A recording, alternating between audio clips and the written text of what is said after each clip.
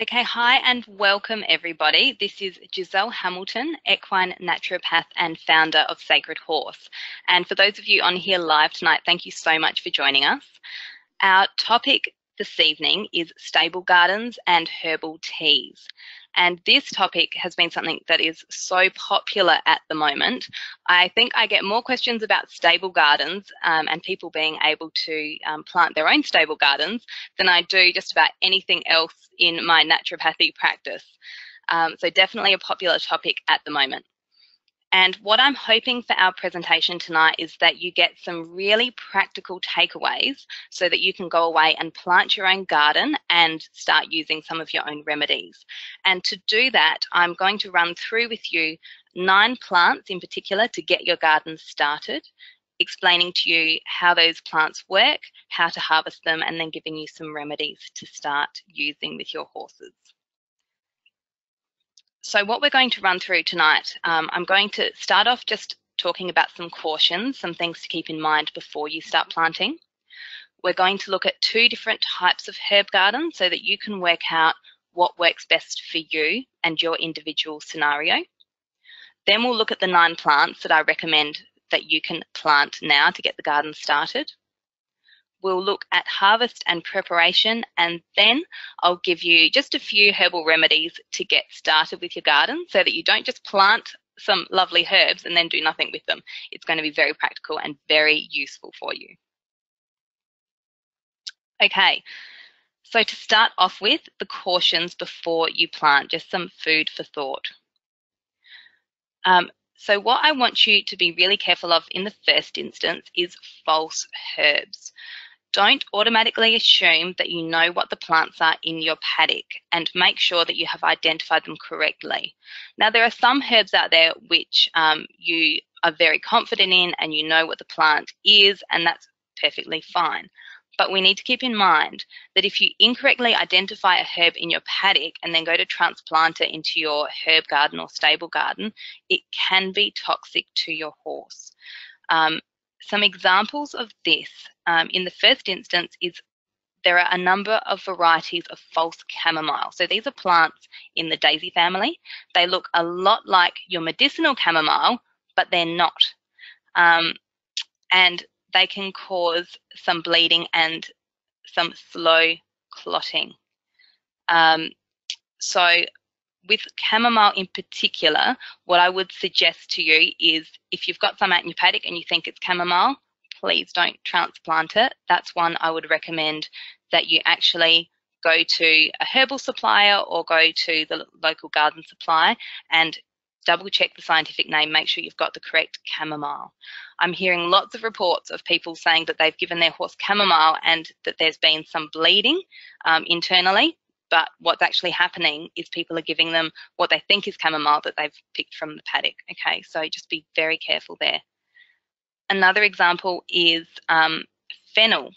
There's a lot of wild fennel that grows out, but it can be confused with poison hemlock, which, as you can tell by the name, is not so healthy for your horse. If you were to have a look at some pictures online, you would actually see that the leaves of your poison hemlock versus your fennel are quite different, but people have historically accidentally mistaken them. So as long as you identify the fennel correctly, that's, for example, something you can use. So that's why I'm just saying be very careful. If you are 100% confident that you know what the herb is, you know, you can use it if you feel comfortable to do that. But if you want to be 100% certain, you're better off going to your herbal supplier or your nursery close to home. The other thing that you need to keep in mind are herbs in sport.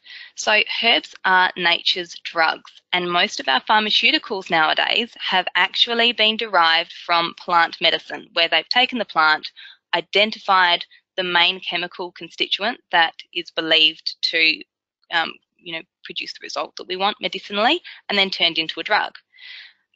Now, each regulatory sport body has its own rules pertaining to drug regulation. So it is your responsibility to check with your regulating body before giving herbs, or talking to your veterinarian, because I know that with some sports there are, you'll find that there's a holding period where, if the horse is unwell or if the horse has an injury, you can give herbs and then you need a holding period of X number of days or X number of weeks before you can go back into competition, okay?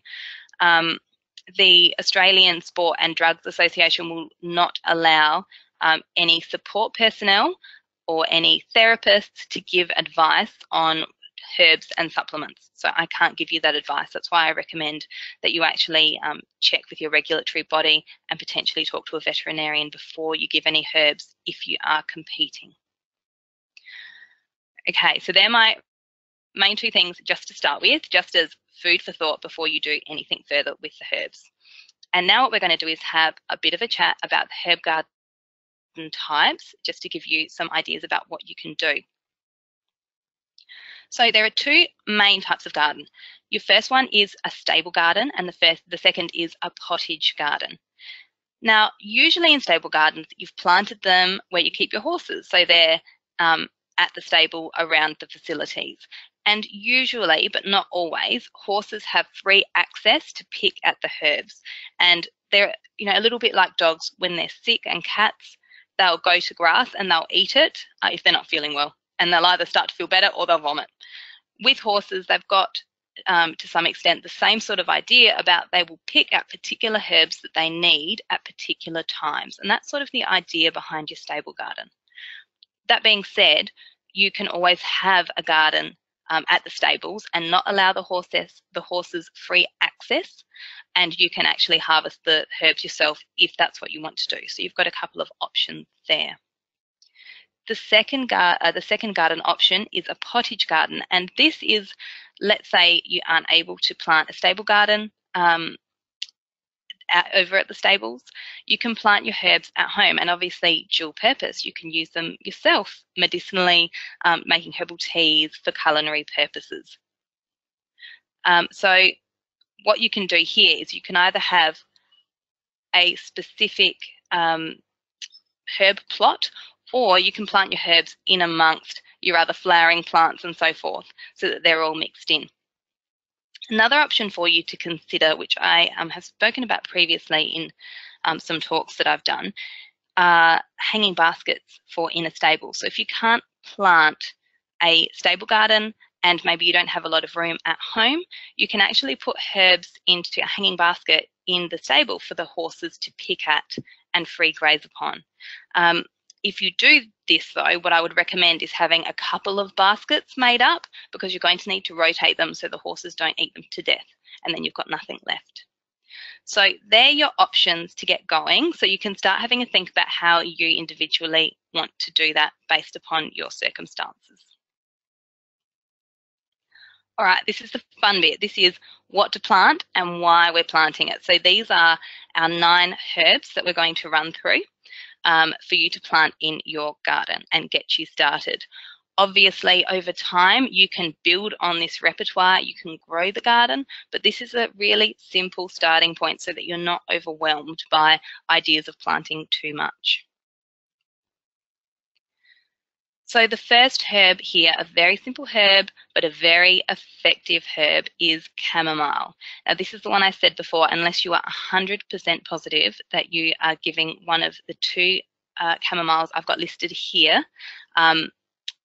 you need to go and buy them. And what I want you to actually do is, when you're looking at a plant at a nursery, is have a look at their scientific name, because there are different varieties of the same plant. Now, what I've got listed here are the German and the Roman chamomile, and these are the ones that you are wanting to try to purchase, one or the other. So they're the Matricaria chamomilla and the Chamomellum nobile. There is a lot of talk, I sort of touched on before, there's so much talk on the internet at the moment about, oh, be careful with chamomile, it can cause bleeding. But I have scoured every herbal text. I have scoured veterinary herbal texts. I have looked online at studies and journal articles, and there is absolutely no evidence to support this. There are individuals, and so hence it's also possible in horses, who have a reaction to plants in the daisy family, and chamomile is a plant in the daisy family. So there is always a chance that if your horse has reactions around daisy-like plants, whether it be hives or allergies or something else like that, chamomile might not be suitable for them. And obviously, if you are allowing your horse to access huge volumes of chamomile, yes, it can cause side effects, in the same way that if you eat too much of anything, it can cause side effects. You know, if you ate a huge volume of sugar, it can be toxic to you. Same with these herbs. So obviously just don't overdo anything. Don't let your horse gorge and eat a whole plant of chamomile. Just be, you know, a little bit thoughtful about their way they're eating it. And the other thing to consider with this chamomile concern is a lot of horses are getting access to these false chamomiles. They're not the correct medicinal chamomile. And obviously there is very well documented evidence that these false chamomiles do cause bleeding. I think what's happened from what I have seen online is there's one person who's got online and said chamomile can cause bleeding, and everyone else has gone off and quoted it, and now everyone's talking about it like it's fact, when it's actually not scientifically fact, okay? The chamomile itself, the parts you use are just the flowers. Now, if your horse has a little bit of a nibble and they eat more than the flowers, if they're free grazing on it, don't stress, it will be fine. But in terms of the medicinal value, we tend to use just the flower heads themselves. And what we do here is they can use them fresh, or you can make them into an infusion. And I'm going to explain later on what the terms infusion and decoction mean, and how you actually make the preparations if they're not free grazing. So don't stress on that too much now. We'll come back to that. The uses for chamomile, I could go on and on and on, but I've just kept it very simple. Chamomile is a very versatile plant. It is very useful for stress and anxiety. So if you've got a very nervy horse, this is fabulous for them. It's also very good for digestive problems, horses who tend to be colicky, horses with stomach ulcers, and also horses that are scouring or have diarrhea. So really great for digestion. If you've got a horse then that has stress and anxiety and associated digestive problems such as ulcers, this is a lovely plant because it helps to keep them calm and ease their digestion. Also really good for horses who have poor appetite. Externally, you can make an infusion and it can be used as an eye wash. You'd only do this fresh. You wouldn't keep the, make up an infusion and keep it for days. You can make a fresh eye wash for horses where they've just got a bit of inflammation or they need a washout. And you can also use it to wash over wounds and any skin inflammation because it is very calming. So lovely herb there, chamomile, and quite easy to get your hands on. The next plant that I recommend you plant is dill. Scientific name is up there, and you will get access to the replay. So you can write these down, or you can just wait and check the replay out later. The parts of the dill that we use medicinally is actually the seed, but horses free grazing can eat the dill. You can use the dill in cooking, like the leaves themselves, absolutely not a problem. It's just the seed has higher medicinal value, hence why in herbalism we use the seed, but you can actually use a lot of it. This is commonly used for colic, and it's also good for poor milk production. The reason I've added dill in is because it is a very, very safe herb that can even be used in foals.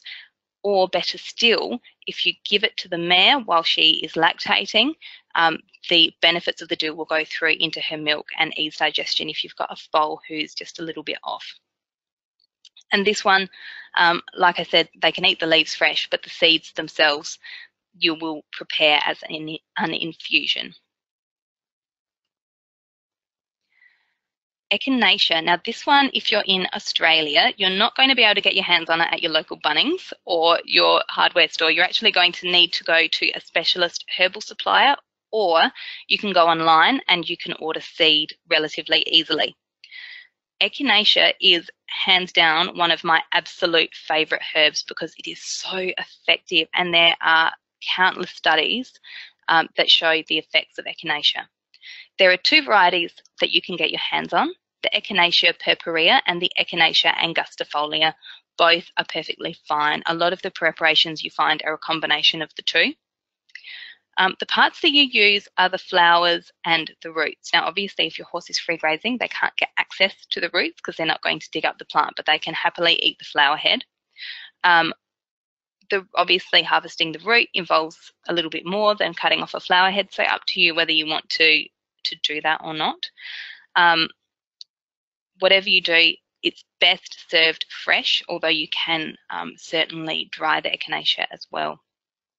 Now, what we're using echinacea for primarily is for the immune system and for microbial infections. So viruses, bacterial infections, really, really highly effective. Studies have shown that echinacea can actually kill most bacteria and most viruses.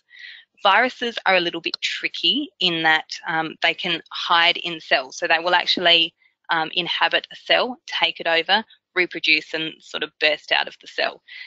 Once the virus has burst out of the cell, the echinacea in the body can then do its work to help destroy the virus.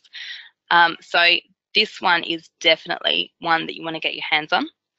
It's also an immune modulator, which means if your immune system is a bit sluggish, it improves your immune function. If your immune function is a little bit high and your body's overdoing it, it helps to settle it back down. It's also what we call as herbalists a blood cleanser. And what it effectively does is if your blood is a little bit toxic, a little bit sluggish, things aren't working too well, it just helps to give the blood a bit of a clean out from anything that shouldn't be in there. It's useful for digestive ulcers, and it's also really good for hay fever. If you have a horse that in the springtime starts to get a bit hay fevery, and it does happen, echinacea is really useful. Just note with echinacea that when you're using it, use it for 6 weeks on and then 2 weeks off. It's not really meant as a long-term herb, 52 weeks of the year. And the reason why is there's some concern that your body will get lazy if the echinacea is doing the work for it. So if they do need it a little bit long-term, say over 3 months, just 6 weeks on, 2 weeks off, 6 weeks on again, okay? And the preparation here is a decoction of the roots, feed them the fresh flowers, or you can do an infusion of the flowers. Okay, so the next one is lemon balm, and this is another versatile little herb that I absolutely love. Scientific name is Melissa officinalis, and the parts we're using here are the aerial plant part, so the leaves and the flowers and the stem, all fine.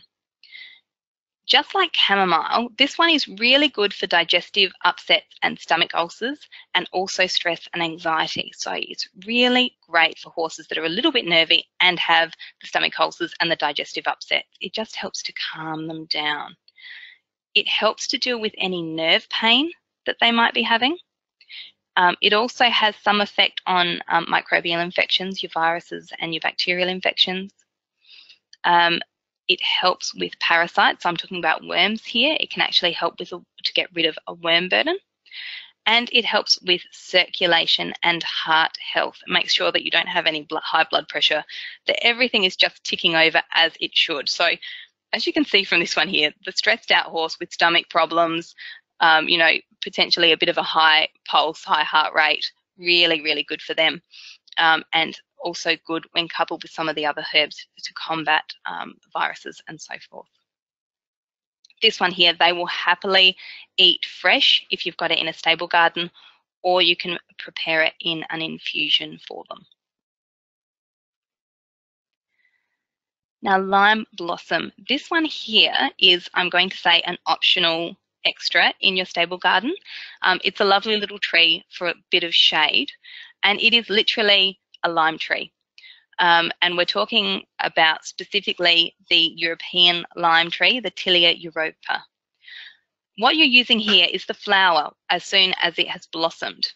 So you can potentially get dual use out of this one. If you would like to use limes, you can use the limes at home, and you can also harvest the flowers.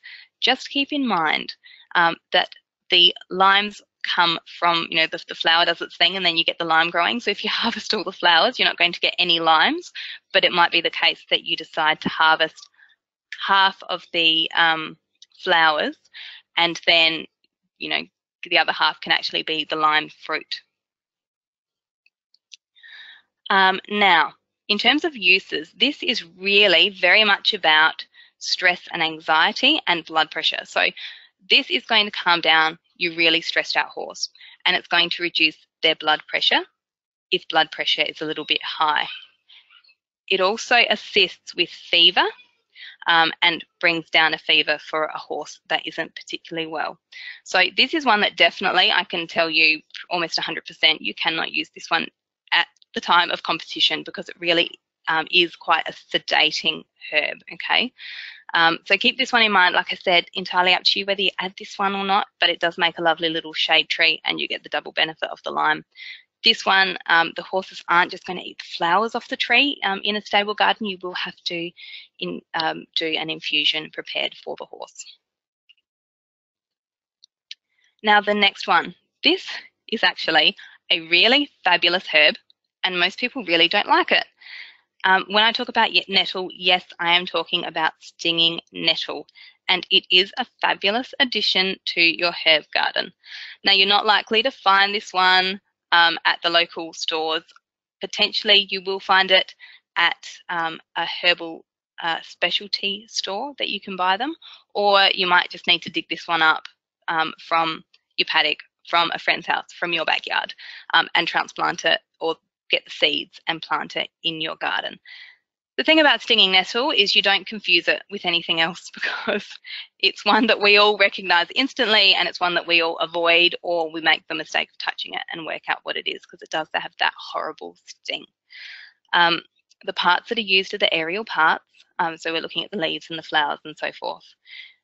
Now, your horses are obviously not going to eat this fresh because of the sting, but once nettle has dried, the sting is gone and they love it. They really do just hoe into nettle once it has dried off. They think it's absolutely fabulous. It also doesn't have its sting once you've turned it into an infusion. Once you've added hot water, that gets rid of the sting. The other great thing about nettle is it's a great companion plant. Bugs don't like it either. So bugs keep away from all your other herbs and leave them alone. They don't eat them. Now, if you've got a stable garden where you want your horse to free nibble, you're going to have to keep this to a back corner so that they're happy to eat the other herbs without getting stung around the muzzle, obviously. So just think about how you do that. Again, if you really don't like nettle and you just don't want to plant it, you don't have to. You know, it's optional, but I really do recommend it because this is a great plant for eczema and skin irritations. Now, the horses can eat it and that will help, or you can actually turn this into a body wash, and all you need to do there is pour boiling water over it and then use the water to wash the horse's body. It does work to get rid of eczema and hives and all sorts of skin conditions really, really effectively. It's also useful in treating arthritis and inflammation. It helps to get rid of fluid retention. It's also useful, like the other plants, for bacterial and viral problems in the body. If the horse is unwell and they have chest congestion, it helps to clear that up. Or if you've got a horse that has a cough, it helps to clear up coughs. And on top of that, it has really high nutritional value. It has chlorophyll, iron, chromium, zinc, copper, magnesium, silicon, cobalt, calcium, and vitamins A, C, D, E, and K. So if you're giving vitamin supplements, all of a sudden, the deficiency that you're trying to resolve might be gone just with using nettle because it has got such a high nutritive value. And I've spoken about how we can use this, and I'll speak about it a little bit more later as well. Okay, so our next plant is peppermint, one that you can very easily get access to. Specifically, you want to get Mentha piperita. There are lots of varieties of peppermint on the market. You can get chocolate peppermint and chili peppermint and all sorts of fancy things. We just want stock standard peppermint, okay? So again, read your labels. What we want to use are the aerial parts. So again, the leaves, the stems, the flowers, all perfectly fine. Horses will very happily munch on peppermint. I know quite a few horses that peppermint is one of their favourites. And it's very, very good for digestive upsets, for colic and ulcers, And again, stress and anxiety. So it's a lot like your lemon balm and your chamomile. It deals with the tummy problems. It deals with the stress and anxiety. It's also really useful for horses that get cramps after they've been worked. So if you give them peppermint regularly, it will help to prevent the cramps, or you can give them some peppermint, soon after riding to just help keep those cramps at bay. It's also good for reducing fever and very good in cases of influenza as a supportive herb as well. So peppermint's great because, like I said, easy to get your hands on and very effective. They will eat it fresh, or you can turn it into an infusion. All right, the next one we've got is rose hip. Very specifically here, what you're wanting to do is find the Rosa canina. This is a specific type of rose that we get the rose hip from. Now, your horses aren't likely to just eat the rose hip. You're probably going to have to just harvest this one for them. But what they will happily do is eat the leaves off your rose bush. Horses love rose bushes, and they especially like them in spring when they're in new shoots, and they will just about eat your rose bush to death. But thankfully, they tend to be hardier than what horses can eat them to.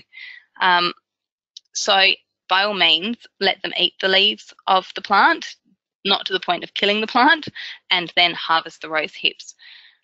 The thing that we use the rose hips for is vitamin C, and that's all, okay? There's a lot of talk about, using rose hip for arthritis, and yes, it does have an effect on some arthritis.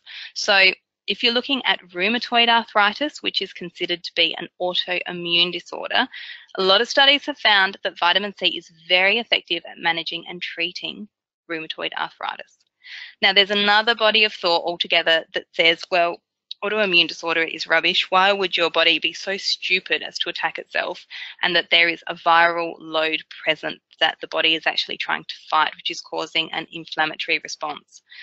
Either way, vitamin C is very good for viruses as well. So regardless of how you think of rheumatoid arthritis, the vitamin C in rose hip can help. But more than that, it's an immune booster. So if your horse isn't well, or if they have poor immune system, vitamin C is going to give them a boost. It's also very good in cases of debility and exhaustion. So it's good for sick horses, but it's also good for geriatric horses. It just gives them that little bit of a boost and keeps their immune systems a bit stronger, just in case, something pops up, as it tends to do with old horses. You can feed them the fresh rose hip. You just need to cut out the seed from the inside because it's quite prickly, or you can make it as a decoction. And next we have thyme. Now, thyme, we're using the aerial parts. They can just nibble away at that quite happily, or you can turn it into an infusion. Another one that's really good for poor digestion, also really good if the horse has a cough, and it helps again to combat microbial infections. So that one is very simple, very easy to get your hands on, but again, it's a lovely complementary herb. It is also used, I haven't added on there, for parasitic infections. So worms, again, I'm not big fans of thyme if you give it to the horse. All right, harvest and preparation. So you've got your list of your 9 herbs that you're going to plant. Now we're going to talk a little bit about what to do next. What I'm going to do here is I'm going to talk very briefly about how to dry herbs, but not in great detail. And the reason why is because you can find that information online. You can either do it the traditional and natural way, which is usually to spread the herbs out or to hang the herbs somewhere that's bright and airy and not damp. Or there are lots of people who like to use the oven nowadays to dry their herbs extra fast. Entirely up to you. I tend to prefer traditional, but, do what works for you and what works for your lifestyle. Okay, so chamomile. Collect the flowers when they're not wet, because they can, if you're going to try and dry them, that damp can cause them to be a little bit moldy. So in warmer weather is better. As I said, the horses can have them fresh, so you can just throw them into their feed, or you can dry them at room temperature. If they're eating them fresh, either let them nibble and throw it in their food, or you can turn it into an infusion. And again, I will explain that terminology to you in a moment. For dill, like I said, they can happily just eat the leaves, but to get the highest medicinal value, we want the seeds. We're going to collect the seeds when they're brown, and it will be very obvious because the whole inflorescence, so the flower head will kind of go a bit brown and dry. The seeds inside will be brown, and you just shake out those seeds, spread them to dry at room temperature. And this one here, look, you can add it to their feed if they will happily take it, or you can make it into an infusion. Now the echinacea, pick the flowers at any time.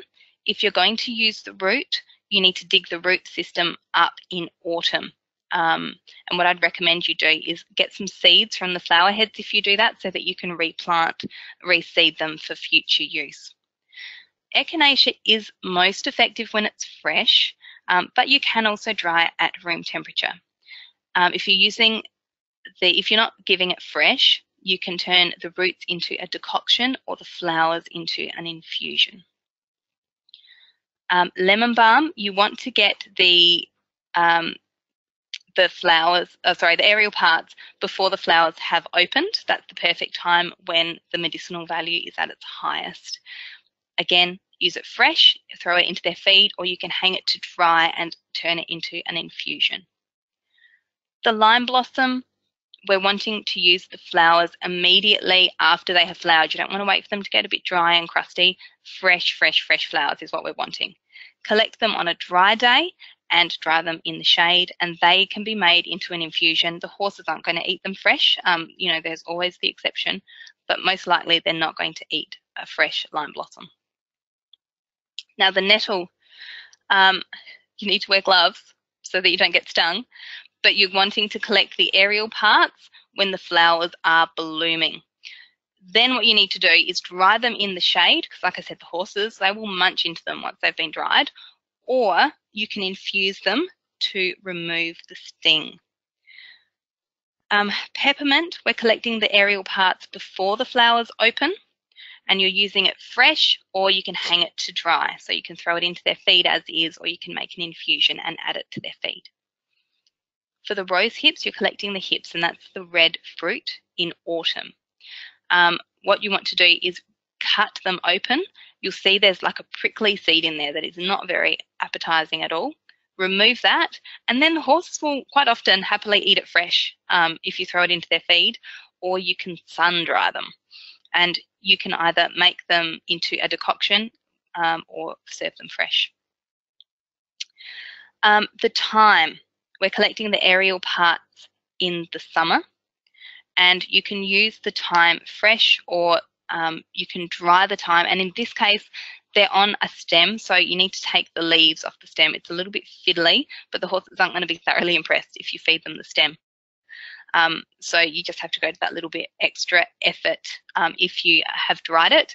If you're feeding the thyme fresh, the stem isn't particularly chewy. They'll be quite happy to eat it, so it's not such a big deal. Oh, and I will go back, one very quickly. In terms of dosage here, what we are doing is you're effectively giving them, like a cup of herbal tea. So you're not giving a really high medicinal dose that a herbalist like myself would prescribe for your horse, because you're obviously doing this at home. It's kind of like, you're not feeling that well, so you make yourself a cup of peppermint tea, or you're feeling a bit wired, so before bed you're giving yourself chamomile tea. This is effectively what you're doing for your horse. So for each of these, you can quite comfortably give a tablespoon of the herbs in the remedies that I'll give you later. So a tablespoon of each herb up to 3 times a day. So you could do it breakfast, lunch and dinner if you see your horse that often, or you could give a tablespoon in a morning feed and a tablespoon in the evening feed. And you're not going to overdose your horses because keep in mind that your horse is a lot bigger than we are. So, the average dose for a human is based on the 70 kilo person. We're talking about horses that are up to 500 kilos. So you can quite safely give them a tablespoon of each herb in the formulations that I give you later. Okay, so I said that I would give you the specifics about how to make the dried herbs. If we are going to dry the herbs, I don't ever want you to give them dry. And the reason why is you want to sort of rehydrate the herb. So make them into like a tea for the horses. And that's why you have herbal teas. It's not just about being more appetizing, and that's the way humans like to drink it. Traditionally, it's very much about returning the hydration back to the plant so that it is more effective and so that you're releasing the medicinal value from the herbs. So that's why fresh or cup of tea is how you want to go. Now, the first thing that we'll talk about is a decoction, and I spoke about a decoction when I was talking about some of the herbs. Decoction is used for herbs that are a little bit woody or a little bit stemmy, just because they need a little bit more cooking. So what you need to do here is boil the herbs on the stove for 10 to 15 minutes with water added. So, you know, you might have a cup, 250 mils of boiling water to your tablespoon of herbs. What you need to do is use a non-metallic container. So you either need to use a glass pot if you've got one, or some enamel-coated cookware. You don't want any of your metallic cookwares. And the reason why is the metals actually react with the chemical constituents of the plants, and they can render them completely ineffective. So you've wasted your time. The same applies when you're making yourself a cup of tea. You know, pop it in a glass when you're making yourself a cup of tea. Don't put it into anything metallic. I actually don't even use like china or anything like that. I prefer to use glass because I know what's in it, whereas a lot of your ceramics nowadays will have, you know, a metallic sort of component to them.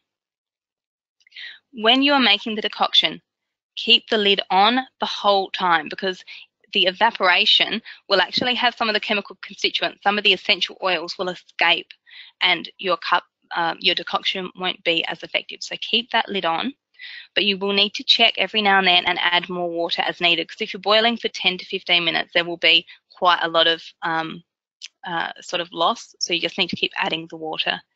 And then once that's done, you can pour the liquid and the herbs into the horse's feed. They'll eat it as well. You know, we're a bit fussy. We just want a cup of tea without anything added, but you can very happily pour the herb in as well for your horses with their feed.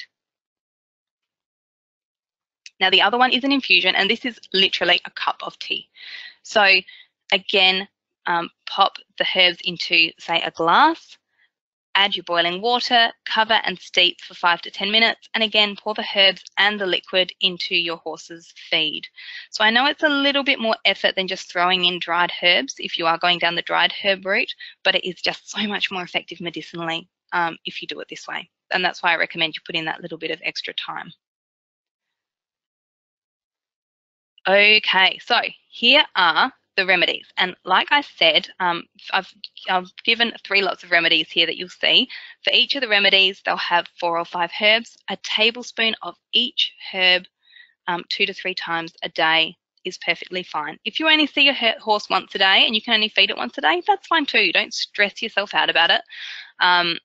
But yeah, that's how I tend to feed it. Spread over the day is a bit better if you can, because you'll get more value out of it. But you get value regardless, feeding it once a day. So the first blend is for stress relief. There are so many stressed horses out there, and obviously if your horse is a stress head, have a look at the environmental factors and try and address those environmental factors as a first point of call. But in addition to that, just to help them to calm down, I recommend from your herb garden giving them chamomile, lemon balm, lime blossom, and peppermint. Now, if you've decided that you don't want to use you don't want to plant a lime tree, you don't want to use the lime blossom, that's fine. This will still be very effective with the chamomile, lemon balm, and the peppermint, okay? So that there is a lovely little blend. And again, these herbs here are going to help with stomach problems, ulcers. If you've got a stressed out horse that has stomach ulcers, this is a great blend for them as well. Next is our digestion blend. There are so many horses with digestive problems out there. And what we're going to use here is the chamomile, dill, lemon balm, peppermint, and thyme. So this will help very much so with the digestion. We're talking about, pretty much anything that you can think of, whether they've got ulcers, whether they've got scouring, whether they've got a poor appetite, whether they have a tendency towards colic and you just want to try and prevent that, this is a really fabulous blend to be giving them. As I mentioned before, if you've got a young horse, you can just give them the dill, and the dill will be very highly effective, and it will be very, very safe in quite a young horse. Or if you're feeding a foal that's still on milk from the mare, you can give dill to the mare to help support the foal. And our last blend, this is our antimicrobial blend. So if your horse has come down with a bacterial infection or a virus or something along those lines, this is the blend to give them. Echinacea, lemon balm, nettle, rosehip, and thyme. So this blend has a combination of herbs that are antimicrobial in nature. You've got the vitamin C from the rosehip to support the body in fighting the infection. And you've got the nettle in there, which has a really high nutritive value. So it's going to be giving them a lot of nutrition. Again, if you really, really, really just don't want to go anywhere near the nettle, not a problem. Again, you're going to have a really good effect if you use echinacea, lemon balm, rosehip, and thyme. Okay.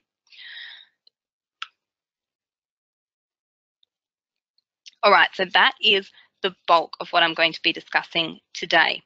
I would really love to stay connected with you all, and thank you for joining me. I encourage you to all go and have a look at my website, which is sacredhorse.com.au. I have a free resource on there, which is a list of herbs to avoid giving to your horse.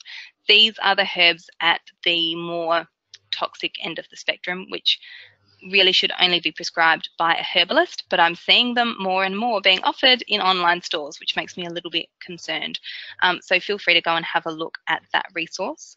I also, obviously, we're leading up to Christmas. I have some specials going at the moment, and I also have some lovely little gift ideas and gift vouchers that you can have a look at. Also, keep in contact through social media. I have Facebook, Twitter, and Instagram, but I tend to predominantly use Facebook. It's my favorite. And you can catch me at The Sacred Horse. And I also have a channel on YouTube where I just upload more the webinars and those sorts of things that I give people free access to. Not all of my webinars are free access, but any that are will be uploaded onto YouTube, so you can subscribe on that channel as well.